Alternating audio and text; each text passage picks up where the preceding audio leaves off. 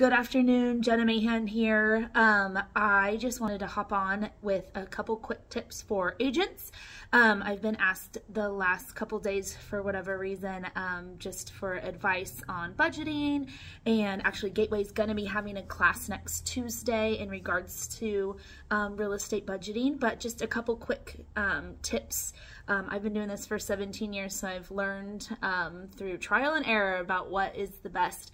And so for you new agents out there, I think the quickest and the easiest thing for you is to get either a bank account or a separate credit card that you use only for your business expenses.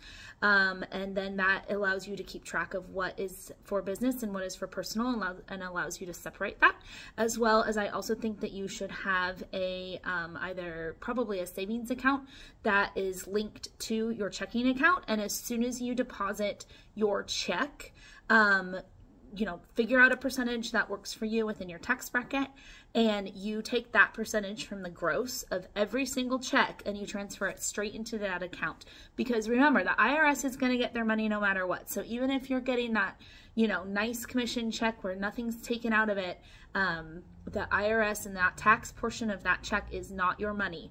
And so they will come get it at the end of the year. And I've seen so many real estate agents struggle with tax issues and stuff like that at the end of the year, because it is a totally different situation when you're not used to having to budget and take money out for your taxes on your own, and you are used to having a company do that for you. So anyways, I hope that you find these tips useful.